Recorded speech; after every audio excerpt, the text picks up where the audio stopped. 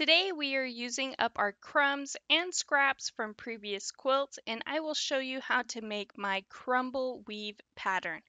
Now this pattern will be available as a free PDF in a 50 by 60 inch throw size, but feel free to expand on this project if you would like a bigger or smaller quilt. But let's go ahead and get started. Now, I like to store my scraps in a container. This container holds scraps from a single collection, and I'm going to try and make the biggest quilt possible that I can make from just all of these scraps. So to start, I will use my leftover trimmings from a fat quarter pattern. Now, normally this would be enough fabric for a scrappy binding, but today I'm going to chop it up into smaller pieces just to show you that no matter what the size of your scraps or crumbs are, this pattern will work well with anything. But if you do have large scrap pieces like I do, and you still want to make a crumb quilt, just go ahead and take your rotary cutter and start slicing it up into random sizes. Now you can just wing it or use a rotary cutter and ruler to just make random cuts. Now, the larger your pieces are, the quicker it will be to build your blocks. And of course, the smaller your pieces are, it will take more time, but your block will come out more of a fractal-like pattern, which is mostly what you see in typical crumb size quilts. Then for your background, you will cut 2.5-inch strips and then subcut them into four 2.5-inch by 10.5-inch rectangles. Now within the free PDF pattern, which I will have linked down below in the description, I'll inform you how much yardage you will need for a 50-inch by 60-inch quilt size. But two extra tips are if you honestly don't know how many blocks you will be able to yield from your crumbs, the best practice is to make sure you are using a background fabric that you can repurchase later on if you want to keep expanding your quilt. And second, make one quilt block and then try to estimate how much of it depleted from your scraps. If it took, as an example, a quarter or a fifth, then you might only end up with a table runner or like a baby size quilt. Now, if it looks like you didn't even put a dent in your scrap pile, then you should be able to yield a larger quilt size. But moving forward, you will need printer paper or foundation paper. Either way will work just as long as you can cut 2.75-inch strips by 11 inches. Now, if you use printer paper, you should yield 3 strips per each page. And for your final strip, you won't need it to be 100% by the 2 3/4 width, but it will save a little bit on fabric. So I'm going to go ahead and cut it exactly like so. Lastly, if you are familiar with paper piecing, you might already have this tool, which is just a seam roller.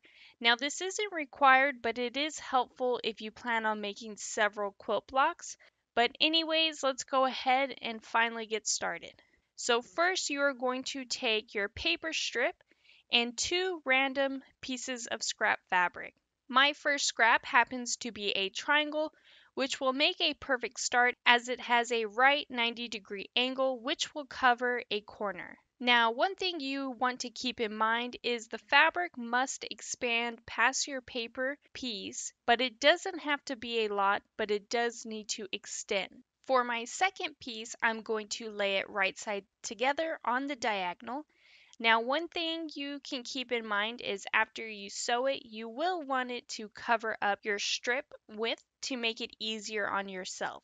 But if it doesn't completely cover it, you will just add another piece later on, which I will show you later, but for now, I'm going to show you an easier method. With that said, I'm going to take it to the sewing machine and sew a 1/4-inch seam allowance.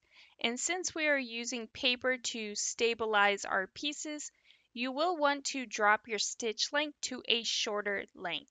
Now this is a personal preference, but I like using a 2 to a 2.25 on my sewing machine, where I normally sew at a 2.5. Now those numbers can be so much different on other sewing machines, so this is something you may need to look up for your specific machine. But either way, just drop your stitch length down, and this will make it easier to remove the paper from your crumb strip. Now, after you have sewn those pieces together, do not iron it. You are going to finger press the seam open, or you can use that seam roller.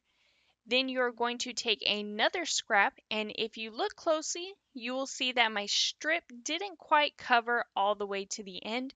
So with our third scrap, we are going to have to angle it a bit just to make sure it covers up that section. Now, if I were to press this open, you would notice that all of my angles will keep going in the same direction. Now, this is where you can get creative. So instead of just following those edges, you can randomly slap your next piece kind of anywhere, just as long as it covers up that section. So I'm going to sew that together with a 1/4 inch seam. Then afterwards, once again, do not iron it, finger press the seam or roll it. Now, since there is extra fabric, you can go ahead and cut it off with fabric scissors. That way you don't end up with bulky areas, but make sure that you have at least a 1/4 inch seam allowance from your stitches.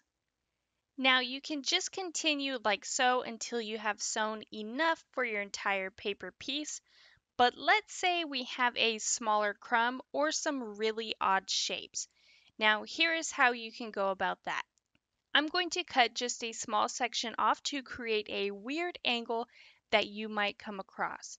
Now, how to handle that is you'll want to find a smaller crumb piece and sew it on that weird angle. That way you'll be able to cover the top of that strip. In this example, you'll want to make sure that you have your top and bottom pieces covered before you add on to the length to the right side. Otherwise, you might end up with a section that appears like a hole and it can cause some headaches or issues later on. Then, as one more example, that small triangle piece that I had cut off, I could actually place it on this side to create an interesting block pattern within that same print, or I can grab another piece and work my way down. Now, it looks like this piece will not work, so let me go ahead and grab a different piece. Now, you just want to make sure that when you get some of these weird angles like I have here, you may want to mimic folding it over just to make sure that you will cover up that small triangle in this example. Then all you're going to do is repeat all of these steps until the entire paper is covered with as many scraps as possible. Now at this time you can go ahead and iron it, and then afterwards we are going to trim off the excess fabric all around the paper. Now doing so you might end up with more crumbs, so go ahead and save those as well. And you might be tempted to remove the paper backing at this time, but I recommend not doing so until you have enough to complete a block at a minimum. That way you can just build blocks as you go, or you can just focus on making as many crumble strips before moving on to the next step. But once you have 2 strips completed, you will now trim them down to a 2.5 inch by 10.5 inch strip. Now, one thing to keep in mind is if you have smaller pieces on the edges, you might want to trim them off or make sure you have at least a piece that is larger than a 1/4 inch on your edge. But once your strips are squared off, you can now pull the paper backing off. And if you are using foundation paper, this part will be so much easier. But if you are using paper like I did, you can see that it is a bit of a struggle. And this is why you want to make your stitch length smaller. It will then become easier to tear at this time. Now, one thing I like to do is I'll normally make a bunch of crumb strips and then place them in a container. And then I'll pop on a movie and then just sit there and start tearing all those pieces off. Now, another tip is if you use a mist spray bottle, you can just lightly spray the paper and wait a few seconds for the paper to soak in the water, and it will rip so much easier. Which sadly, I did forget to hit record on that, but trust me, the paper will just like melt away and fall apart. And here is what my 2 strips look like with the paper removed. If you have sections that are just being a pain, Do not stress over it too much. If it is small, when you wash your quilt, it will eventually dissolve. So don't stress over this. Now, at this time, if you have weird seams on the back, just cut the excess off so you don't have that much bulk. Then what you're going to do is take 3 background 2.5 inch by 10.5 inch strips and place them like so. Now, the easy part, you'll just sew them together to complete your quilt block. And one thing to look out for is when you're sewing, go slow so you don't bunch up with all those seam allowances. And for the last tip, if you have a ton of tiny crumbs within your strip set, you may want to wait until you have completed sewing your block all together with the background fabric to help stabilize those crumbs a little bit more. Then afterwards, you can then remove the paper if you prefer. But once you've sewn everything together, your block is done.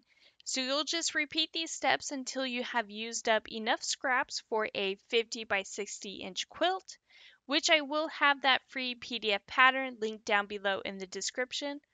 Also, like I said, feel free to expand on this quilt. My goal is to actually make a king size quilt from all these scraps, which is going to take me a very long time to complete. And this is why I don't have a finished quilt for you all yet.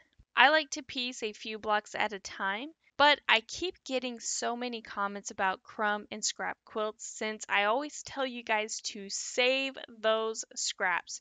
Do not throw anything away. But if you could, please hit that like and subscribe button, hit that notification bell so you can be notified for your next amazing quilt project.